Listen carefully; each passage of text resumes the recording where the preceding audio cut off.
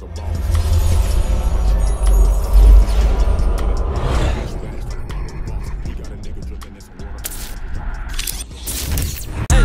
shit, big shit, big shit.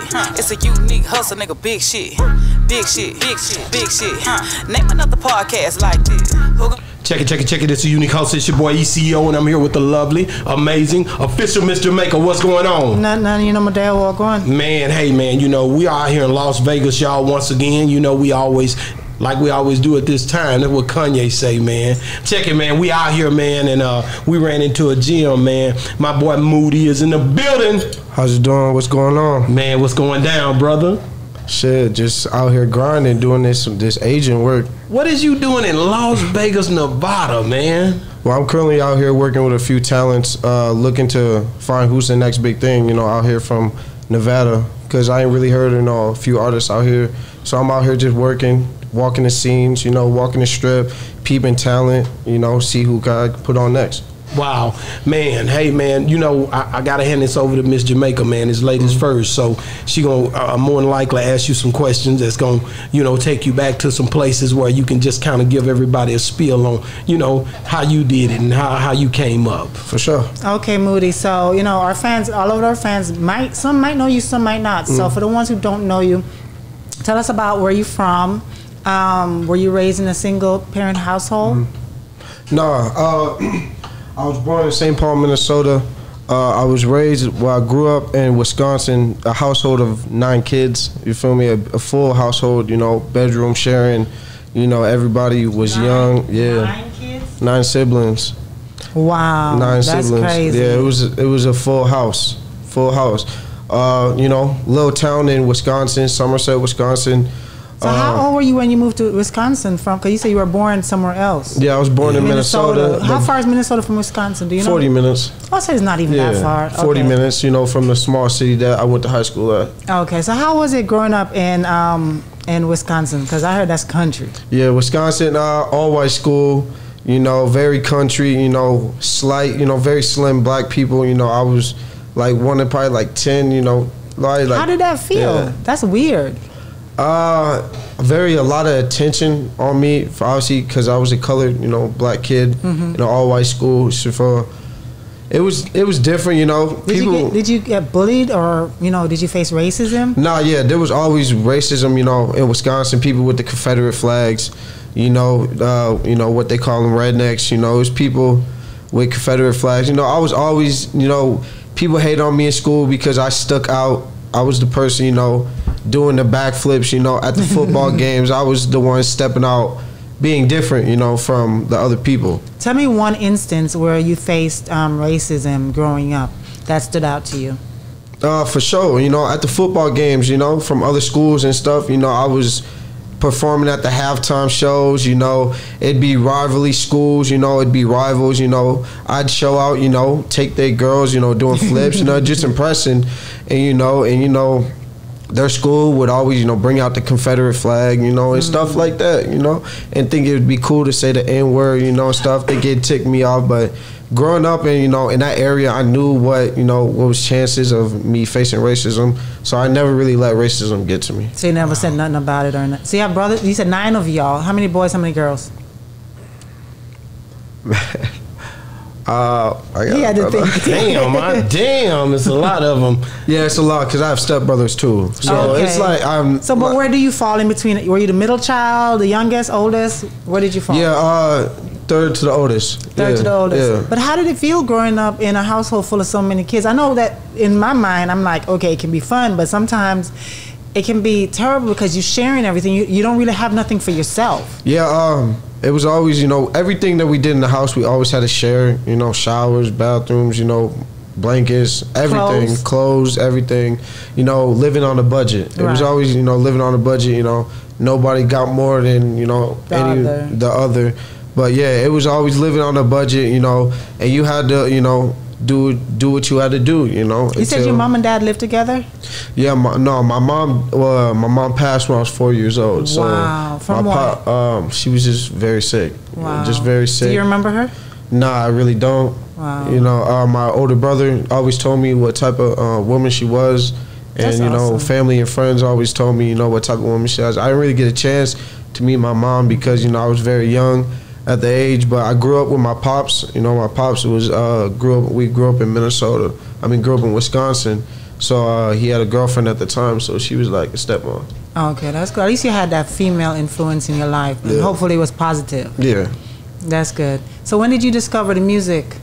I started, you know, I was always the kid in high school getting kicked out of class clown. I didn't really take high school serious because I just didn't think it was for me. When I just growing up, I had a lot of ADHD, energy, and it always was just getting me kicked out of school. So at that point, when I got up to high school, I was flunking class, getting F's, but you know, in my high school, they were still moving you on, but like, it would still matter about the GPA and stuff, about graduating on time. And that's pretty much like my high school. Like, I was just flunking school, getting kicked out, suspension, after school, in school. So I really wasn't graduating on time. So I had to come up with a plan to like do something because I was at the point where I wanted to drop out, and I eventually ended up doing it. But I ended up doing it after I figured out what I wanted to do and how to do it. So there's a lot of a litany of artists that you've engaged with because of you venturing into whether it be promoting or whether it be you know, just going into different business ventures. Who are some of the people that you've worked with? Some of the artists that I have worked with, when I first started my career in Minnesota, I was always on top of the concerts. When they was coming to my city, to Minneapolis, I was always on top of them. I never knew the promoters, so literally when the concerts came to my city, I had a mouthpiece, so I always was using my mouthpiece to finesse it and, you know, talk to people and tell them who I was and stuff, and it always just worked out. And I always got myself in through the back door, you know, the back gate, just using my mouthpiece, because I realized how promoters and how business people were moving and how to move to get to where I wanted to be and the people that I needed to connect with. I always just had a mouthpiece to get my way in the back door. You say you always be observing. Is there any one person that you observe that you're like, man, I can pick up a lot of game from them? Yeah, there was a lot of mentors, you know, people that I looked up to. When I moved to Minnesota, I had an OG, you know, Big Homie AK. Shout out Big Homie AK from Minneapolis, Minnesota. He put on for the city. He is a big OG in Minnesota. He helps put artists on, and he's just been doing it for years. And when I moved to Minnesota, I went from sleeping in a music studio to him helping me throw my own shows, put together shows, learn how to book artists, you know, get them booked. It was just a lot of things that he had taught me, from sleeping on a studio couch to now I'm living in LA, Miami, wherever now. That's awesome. Who were some of the artists that you booked? Some of the artists that I've done work with or helped get booked: NLE Choppa, 21 Savage, Young Thug, Chris Brown, a lot, Shorty, some of the new cats, Lil TJ. I've done a lot of work with a lot of people. Yeah. So when you think about some of those ones that you set up, which one sticks out for you to where it was complicated, but you got it done, and it was a breath of fresh air once you made it happen? There's a lot. Yeah, but it's one of them that, like, you was like, damn, by the hairs of my chin, this thing almost didn't happen. You know, sometimes it's be like sometime the club may be going to close early, the artist may be late, a flight may be delayed. There's a lot of things that happen when you're booking shows. You know, actually, you know, there was. There was. You know, when cities, you know, like I say with Lil Durk. Okay. Lil Durk. I had Lil Durk. I had a big show I was hosting in our city with Lil Durk. It was Lil Durk, Sleazy Go. It was a lot of stuff, but like every time, you know, the police, you know, when Lil Durk, he's a big artist, and you know, from Chicago and stuff, like police would start tripping. It was supposed to be at the big Target Center in Minnesota, and the venue, I don't know, venue wasn't really, you know, tripping because it was outside promoters. But did you get to make it happen? No, we ain't never made that happen. The promoters never made it happen. They had me on it hosting, but yeah, we ended up having to cancel the event because, you know, you got to give everybody back their money. Yeah, for sure. With the rap that these current artists bring with them, with a lot of baggage that they bring to each city because of all of the violence that goes on with the artists, you would probably run into that a little bit more than often, where people are very leery about inviting certain artists into the shows, right? Oh yeah, there's I ran into a few times where artists didn't fuck with each other, mess with each other. My bad. Artists didn't mess with each other, and they just people had beef, people had rival gangs. At some of these shows, areas, Chicago, Atlanta, it all happens. People have their rivals, and there's stuff like that where people will pull up after the show and just cause a scene, or sometimes in the concert cause a scene.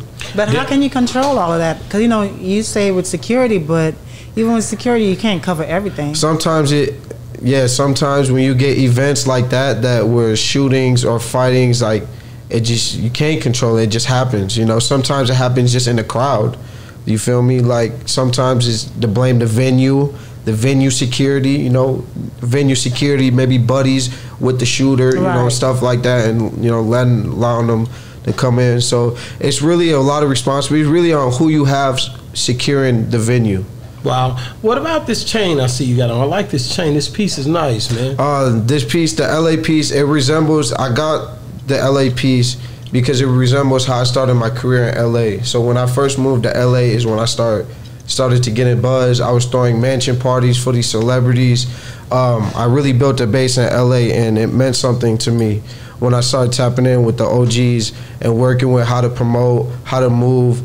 Shout out Big U, the OG for unique music. Learning from him, watching him on his podcast, checked in from my OGs working with him.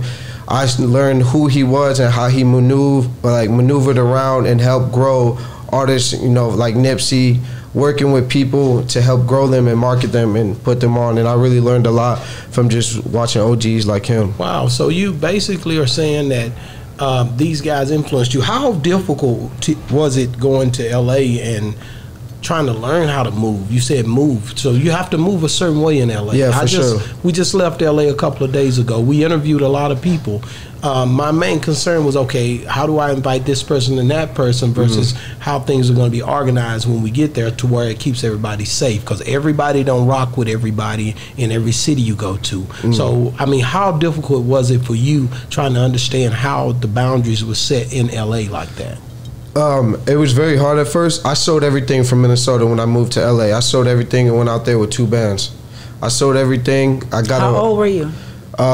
This was I want to say like a year and a half ago, before COVID, when COVID started in LA, so beginning of COVID, so like last summer, something like that. Okay. It was beginning of COVID. I moved to LA when everything was shut down, like at a wrong time, but so it was kind of hard and stuff. So I moved there with 2 bands and literally got a monthly Airbnb for $1,500 and had $500 left in my pocket, and ended up tapping in, with the influencers, the TikTokers and stuff like that. When I moved to LA, I realized that everybody was a TikToker, a model. They was doing something, you feel me? And it motivated me to become and tap in with TikTokers, just people who had that type of fame or following, and to see how people were doing it out there and how to maneuver and stuff like that. I was tapping in with the influencers, and I ended up living in a content house. It was called the Drip Crib, with a bunch of other TikTokers, and I ended up building my base and learning how to grow,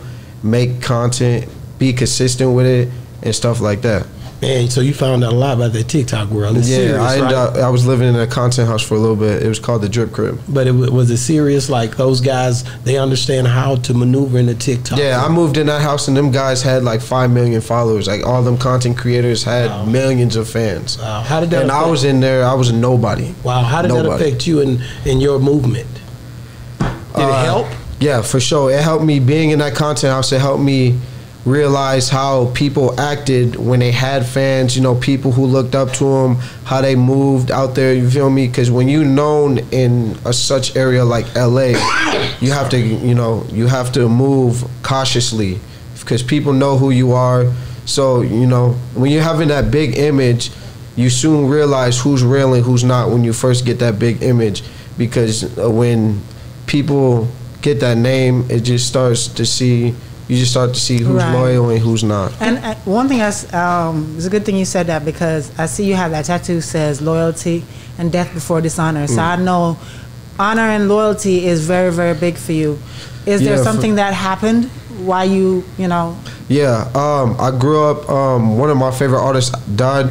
His name was XXXTentacion. So I'm a celebrity host, and I used to do a few concerts with him and my bro Ski Mask. They were really brothers.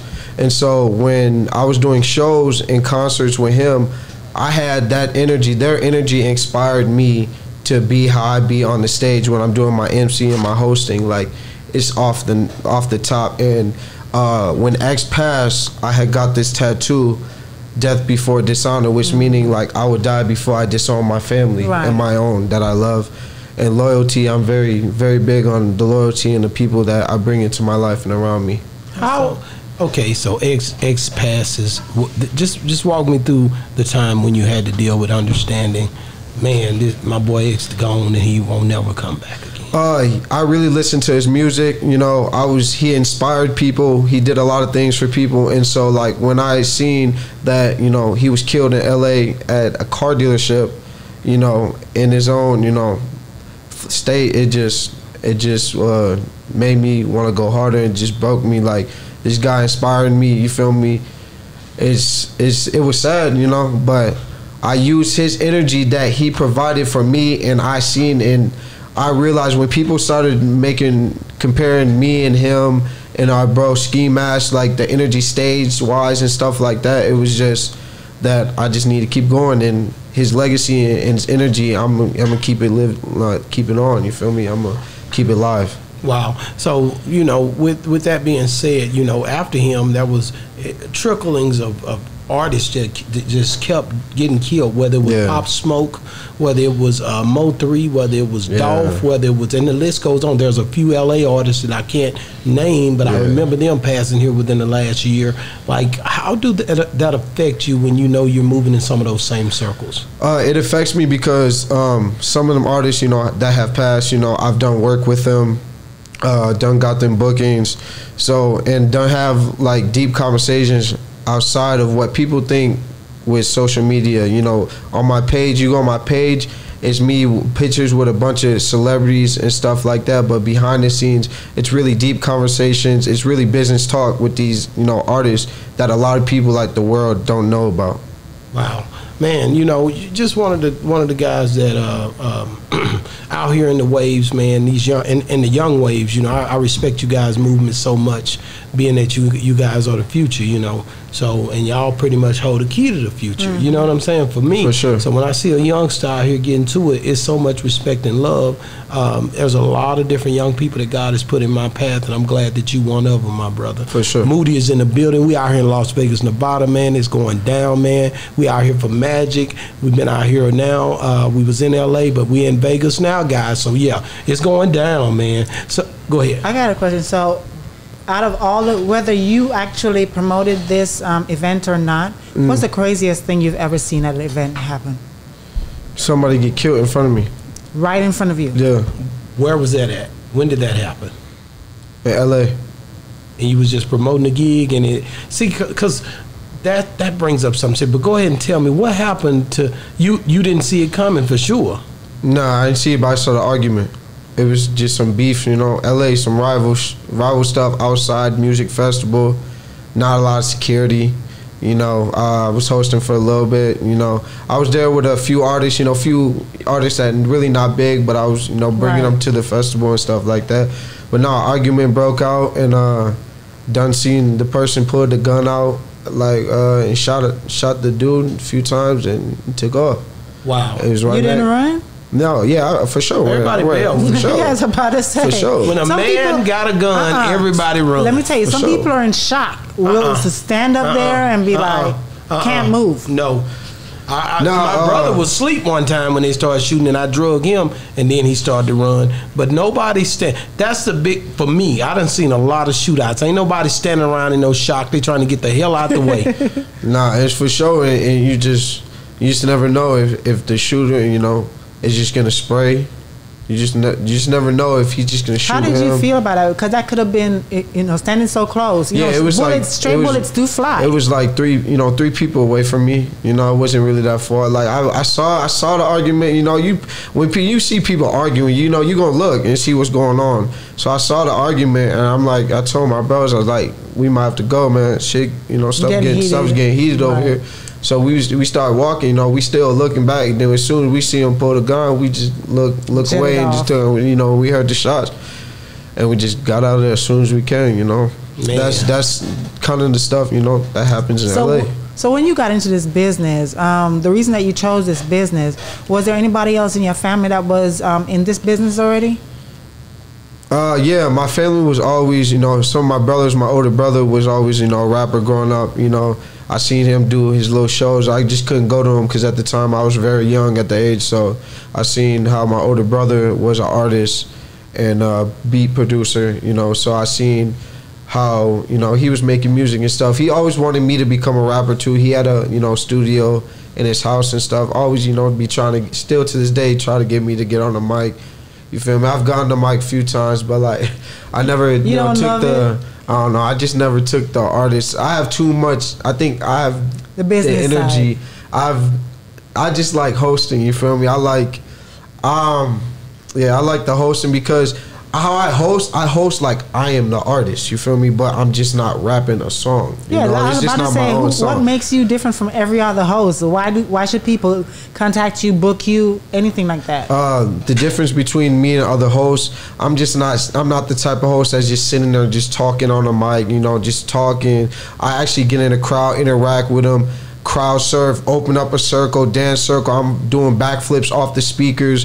I'm an energetic kid, you know. I did gymnastics for a little bit, so I'm on stage flipping. I'm different from a lot of hosts. You know, you see these concert hosts, these older guys, young guys, you know, just talking on the mic. But, you know, I'm different. When you book me, you get the whole package. You get me bringing a fan on stage, flipping over him. You get the whole package, and you know. So you one of them crazy dudes that I see like on social media. You know when you watch those videos and they try to backflip over cars, like a speeding car come in and they try to backflip. And that's how I got big in LA doing that. I was doing it in front of. You actually did that with a car? Yeah, I was doing that in front of the Staples Center. And that's how I got recognition from camera people outside the Staples Center and a bunch of, you know, How tourists. many cars you've done that with? Is only one car you flipped over or two? Yeah, when I show you on my IG, if you pull up my IG, yeah, I have a video of me flipping over a green Corvette in front of the Staples Center. Wow. What's your IG for them to know so they can go searching? My IG is Young Moody Official, YUNGMOODY Official. How long ago you did that? That was probably like I still can flip now, but yeah, that's what I was like. Can you still do I still can flip now, but I don't think I gained, you know, a little bit of weight. I chilled out on the flipping, but that was like when I moved to LA, pretty much I was just straight flipping for companies. I was getting brands. I was flipping for P. Diddy's son, King Combs. He has a drink called Wave Juice. Shout out Wave Juice. And shout out King Combs. I still do promotion and brand ambassadoring stuff for his juice, Wave Juice. And yeah, I started flipping, getting drink sponsors, weed sponsors, you know, all types of stuff. You feel me? I drink the drink and then run and go flip over the car, you know? And it was good promotion. That's dope. It's really good promotion. But that takes a toll on your body, I guarantee you. Yeah, for sure. You know, I always, like, I don't know, like, I was always like... Have you ever failed? Like not actually being able to do it, like, because some people think they're invincible. They keep doing the same things over and over and keep adding on to it, and then it's scary because you can really get hurt. Yeah, for sure. I've done it. I've tried to do it. You know, a Corvette kind of a little smaller, so with a Corvette I was clean. I tried to do it with a Charger. I ended up like barely clipped my head, you know, as I flipped. Luckily, I still landed, you know, safely, but like, yeah, I still clipped my head on the windshield, and it hurt a little bit for sure. You know, if he was going any little faster, he would have smoked me. Wow. Usually I have them go by like, you know, 5 to 10 miles. I was about to say, how fast are they? Like 5 to 10 miles probably, you know, moving. So when these videos actually, because to me they'd be looking like they're going really fast, but if you're saying they're going 5 to 10 miles speed limit, do that? I mean, that when the video comes out, they speed it up to make it look like it's going faster. Nah, 10 miles per hour is fast. It's still fast. It's fast, like fast. I have a video of me doing it on the Hollywood Boulevard in front of the whole strip, where I had literally stopped traffic. I had literally had my guys stop traffic to do this in front of hundreds of people on the strip. Like when they seen this, I flipped on. It went viral on the news. You know, Hollywood News was talking about it. It was on TMZ for a little bit. It was literally just like teenager flips over a moving car on Hollywood Boulevard. But you know, it makes it where it starts a trend, because I've seen a lot more people do it. But you weren't the first person who done something like that. You have other people that you've seen before you. No, yeah, there's a lot of, you know, people, street performers and stuff like that I look up to, that I've seen like that flip harder than me, that are flipping over, you know, multiple cars in a row, and you know, I'm like, damn, okay. Yeah, like they working, man. Okay, you know, so I remember, I think you mentioned about DC. Just understanding, how did you guys link? No, me and the OG DC, I had met him in LA while he was working and doing his strip clubs and stuff like that. I just came to one of his strip clubs. The homies was talking about it, doing security there.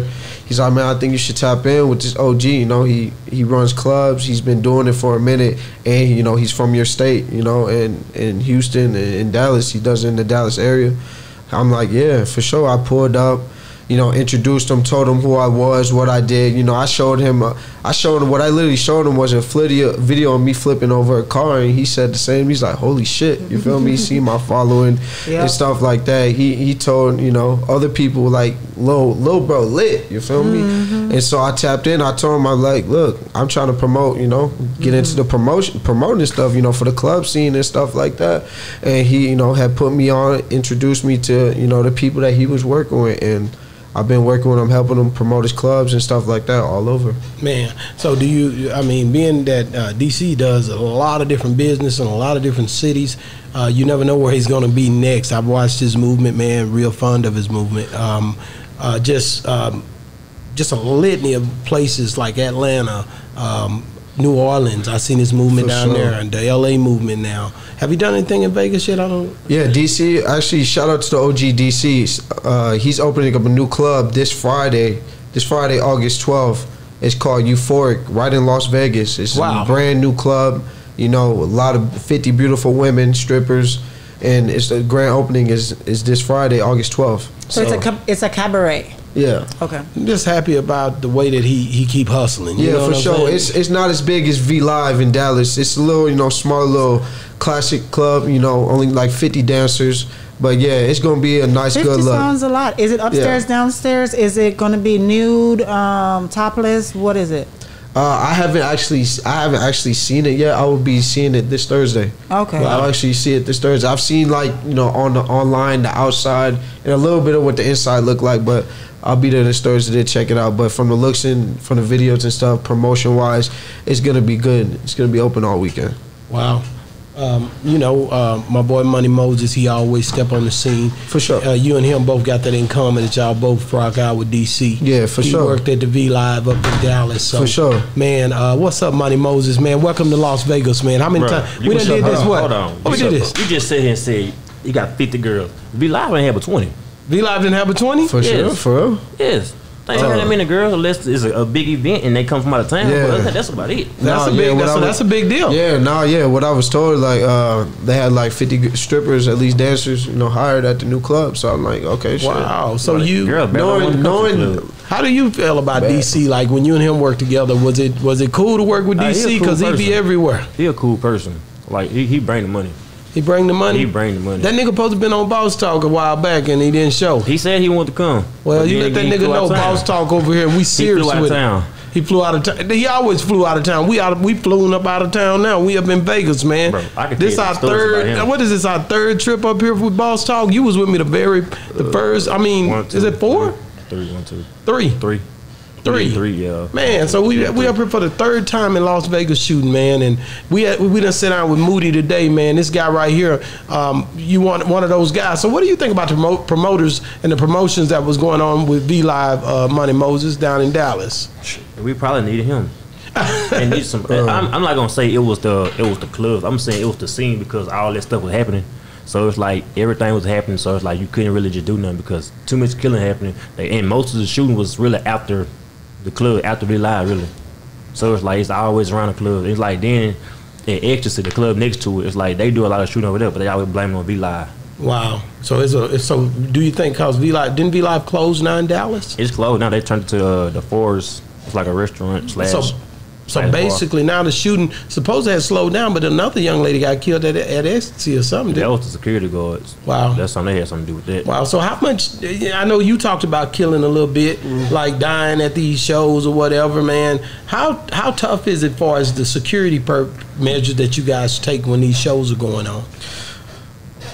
Experience is big. You know, when I'm never the person to book the security, but you know, sometimes people recommend. I know a lot of, you know, professional security companies, so the investors always would ask me, like, you know, what's a good security team and stuff like that. You know, I'd give them a few recommendations of people that I have worked with, some companies that I personally have worked with, and people who have done personal security for me and stuff at my events and stuff like that. So I would just give the investors or the promoters this recommendation. Most of the time they already had, you know, their people booked for the security. Well, Travis Scott though, he was one that had a show that went crazy for a while back in the day. A while back, I seen him kind of resurfacing again and trying to move past what had happened. For sure. And have you ever worked with him? Yeah, I've met Travis Scott a few times. I was supposed to be at Astro World literally when the sad news had happened and stuff like that, but I had some other bookings to do. I was supposed to be with a few other artists that were going to be on the lineup, but I ended up having to do some other things that day, and I really was sad I couldn't go because Houston, that's where I went to high school and stuff with for a little bit, so I really fuck with Houston. What high school did you attend? I went to Chasity High School. Okay. Very, very huge school. What you about to say, Money? I think when they book security, they need to book security from another city. Not the city that you in, because the city that you in, they know, like he said earlier, they know the people's already that's around them, so they know the people. So like they gonna let someone with guns, you gonna pay to bring guns in, so there should be security from out of town. That way they don't know nobody. I agree. What do you think about? Okay, so you said something earlier about off the camera about a documentary. Give me a spiel on how you plan to do a documentary and how's it coming? So right now I'm documenting my lifestyle of how I becoming.